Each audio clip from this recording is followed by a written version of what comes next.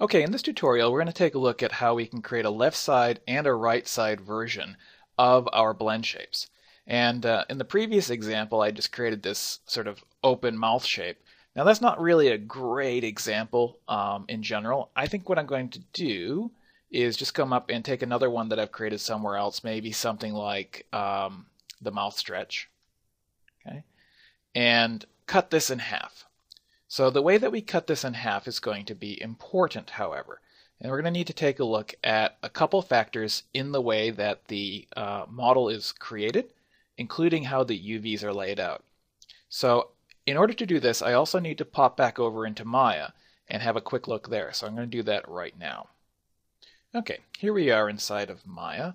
And as you can tell, this is not my head that I was just working on. This is similar to what you would find when you export a head from Make Human. This is in fact actually the default Make Human model without any changes at all. The only reason why I am using this instead of my head is that I've already done everything that I'm going to show you. I've already done. So I need to work on a version of this before I've made any changes. So basically, if I click on this head and if I go into the Windows modeling editors, UV editor. So the UV editor is where we're going to be able to adjust all of the layout for our texture detail. And this is going to be important because the way that in Zbrush we're going to be able to separate the left-hand side from the right-hand side is based on a gradient texture. So what I want to do here first is to take up as much space as possible in my UV layout. The reason why the head is not really aligned or not really taking up as much space as possible is that there actually used to be a body here as well. And I've just separated the head from the body and deleted the body. And the body would have taken up the rest of this area. Now, I can maximize the amount of space that is taken up here simply by having my UV selected, which they are, and going to Arrange and Layout, and using the Layout option. Now I do need to point out that this is Maya 2017. If you're using an earlier version of Maya, the UV editor looks different, and you would probably find most of these options along a menu up here, but it's changed quite a bit in Maya 2017. So what this has done is it's scaled everything up to the same proportion. That's the word I'm looking for, proportion.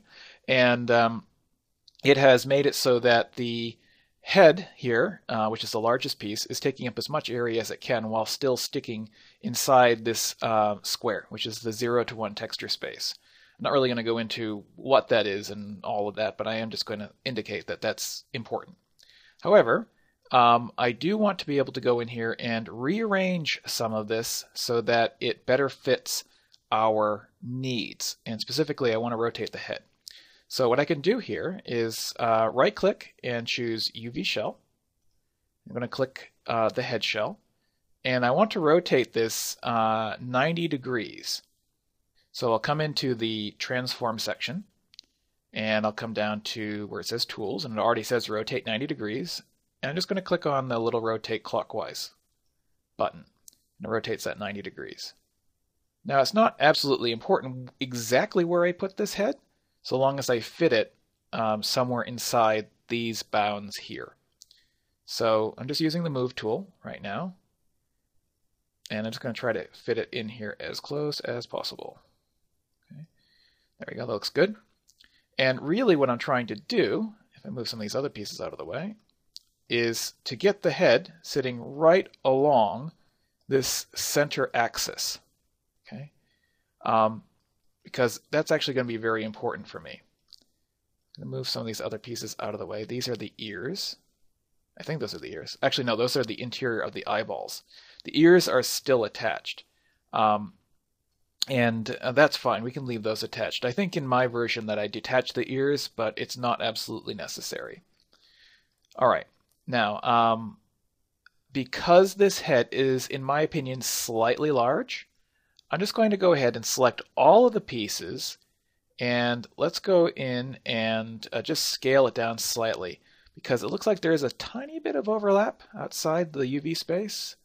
and I just want to make sure it's just not so, it's not a real problem.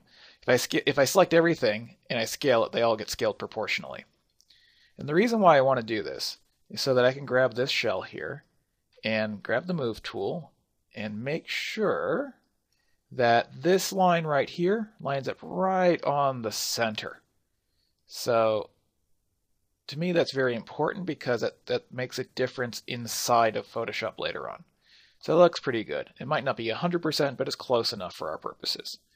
That's the 0.5 line. This part right here is the neck, and I want to do the same thing here. I just want to get this to line up along that center line. So as close as I can get it. Looks pretty good. Okay. I'll just move that down a little bit. This is the mouth interior. Same deal.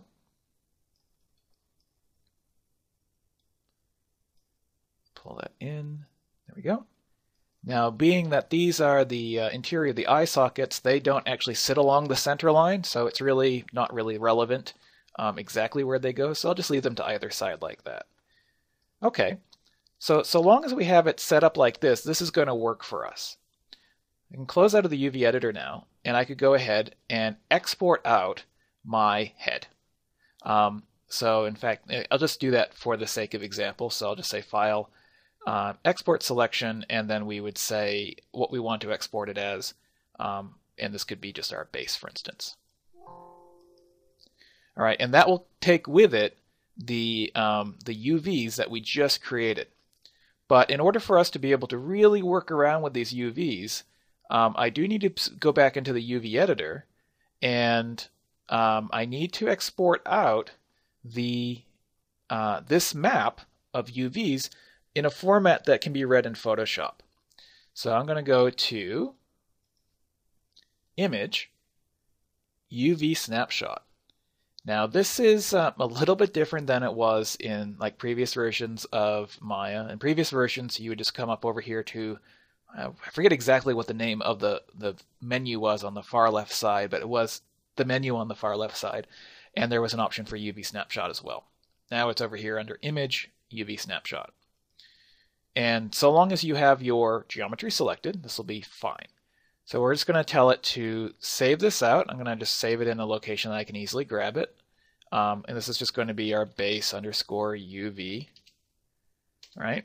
And the size, this will be somewhat important because we want it to be of a particular pixel size so that we have enough room to create a reasonable gradient. So I'm going to set this to 1024 by 1024. It creates a square image. Very important in terms of the way that 3D software interprets the world. They like to work in square images, and especially in powers of 2. I'm going to change the image format here, and I'll just save it out as either a TIFF or a Photoshop document, PSD. Just checking my options here. I'll save it out as a TIFF. All right, so it's just an uncompressed format. And we'll just keep the defaults right now. It's just the 0 to 1 texture space. That's fine. And this just gets saved out. You can see it saved out here to my desktop. So I'm going to go ahead now and open that up in Photoshop.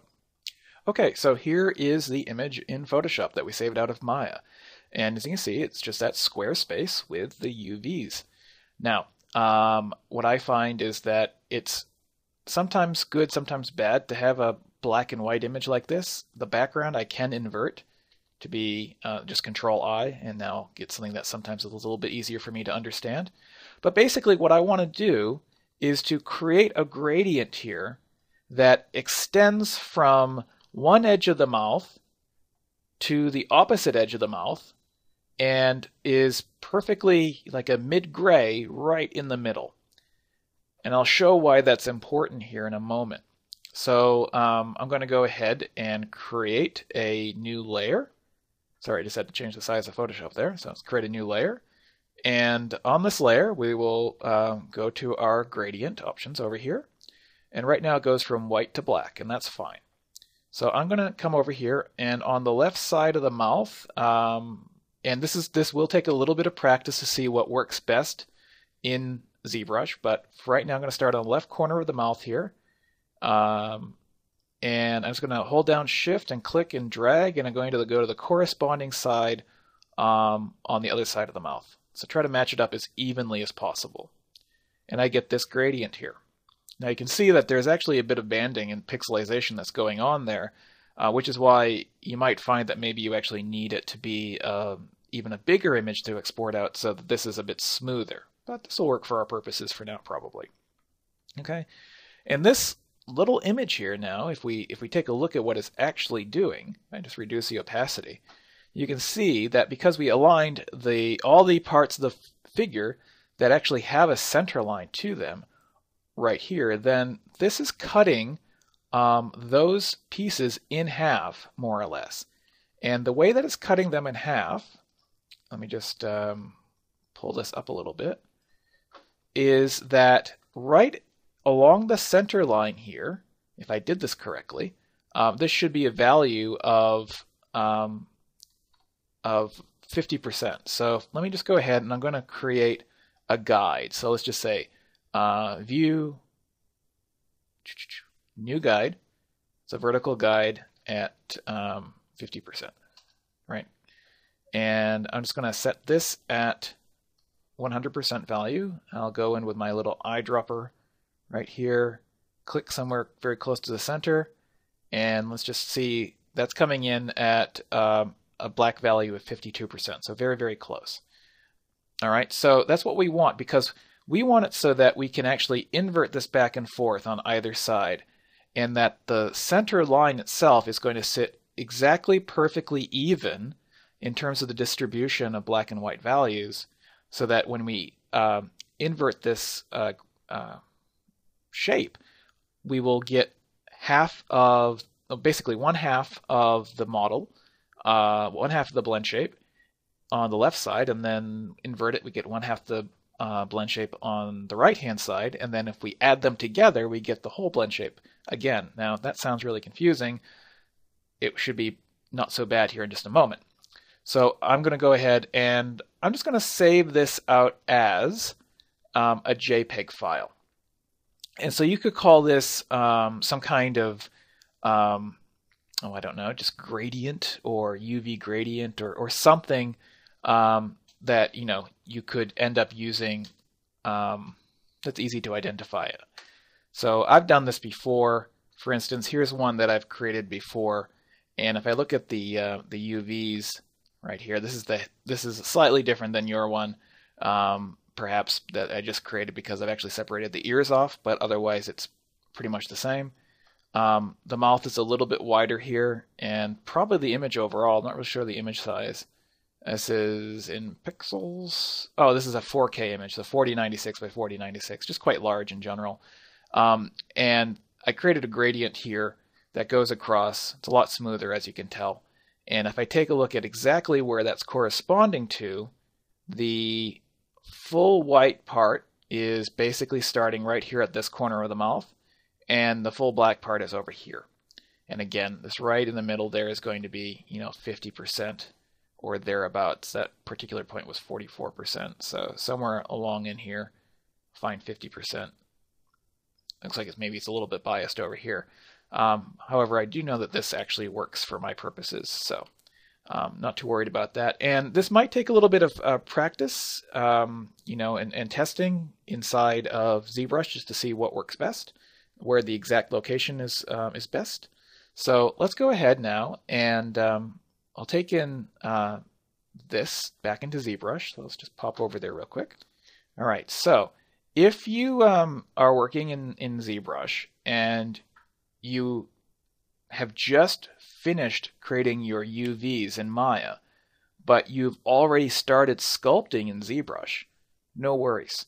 All right. The great thing is that if you export out your head mesh from Zbrush, bring that into Maya, create the UVs in Maya, lay them out properly to use in Photoshop, you can then come back into Zbrush, and if we go to the back to the original default base layer, turn that on, and come down to the subdivision level that you exported from.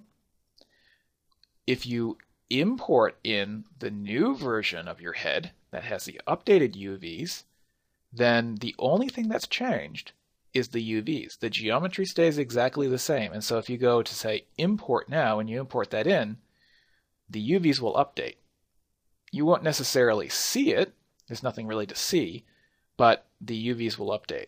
And so long as you haven't changed anything about the geometry, you won't see any other differences here. But what that will mean, though, is that now the texture file that you've created, the gradient file that you created in Photoshop, is actually going to align properly to the geometry.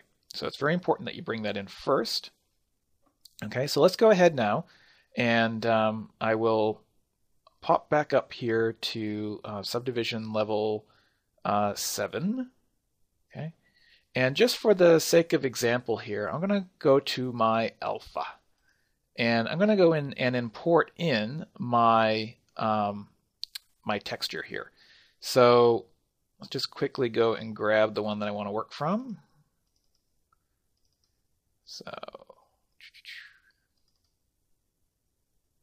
So I've saved this out as a PSD and as a TIFF file. I'm also going to save it out as a JPEG real quick, just because I find that JPEGs sometimes are a little bit more reliable because they're flattened. So we'll just call this blend shape gradient.jpg. There we go. And okay, oops, pop back over here, Zbrush. There we go. I'm going to import the JPEG instead. There it is.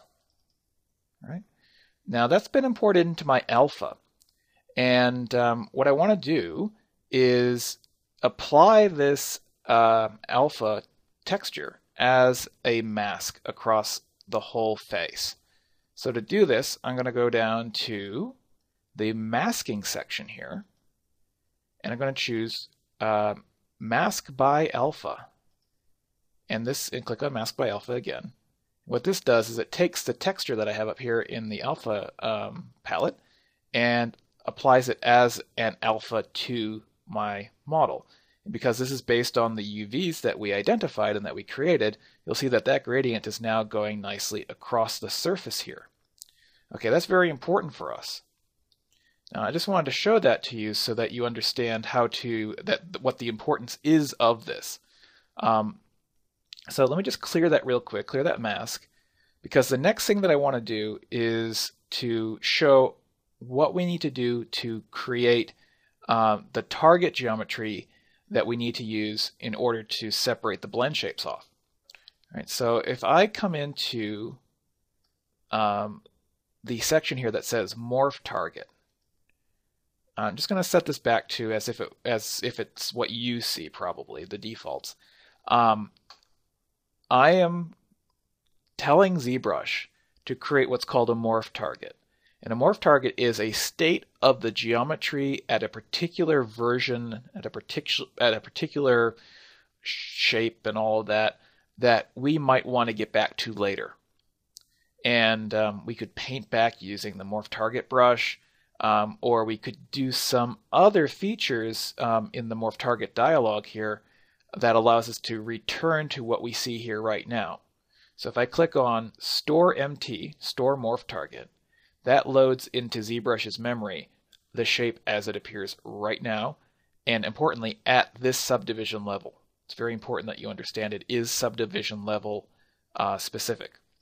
So now what we can do is come back up to our layers, turn our subdivision level back up to the top subdivision level, and let's just grab what we were dealing with. It was a mouth wide or mouth stretch. Turn that on. And I'm going to turn on recording because we are going to be making some changes here, so we need to be able to have the record button on. Okay, let's pop on down now to level 3, and let's go and say, hey, turn on our mask. So go to masking and mask by alpha.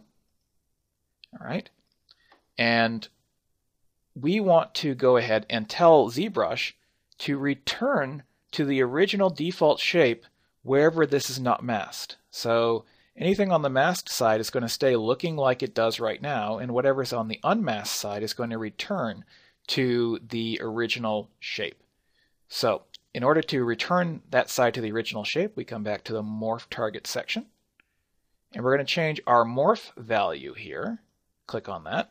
Type in 100 to set it to its maximum value.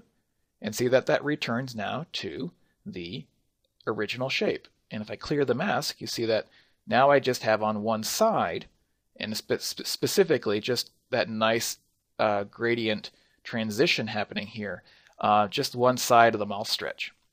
So we could go ahead and export out that as the left version of this blend shape. And I could undo a couple times to get back to the previous state. And just let this thing calculate here. Undo again to remove the morph target change. And now I'm just going to control click to switch the mask around. And then we'll repeat that same process. Type in 100 under morph. And I can export out now the right-hand side. And I would do this for almost all of the layers that I have. Some of these blend shapes are going to be not something that I change on both sides, but that's very rare. Only ones like jaw open, where I could not physically change my jaw so that it has a left side versus a right side. Those are the only ones, for instance, that I wouldn't create a left and a right version for. So use your judgment, but most of them you will. All right, so I hope you found that helpful. You export those out, and in a future tutorial, we'll also take a look at how we set everything up in Maya to create the blend shape networks.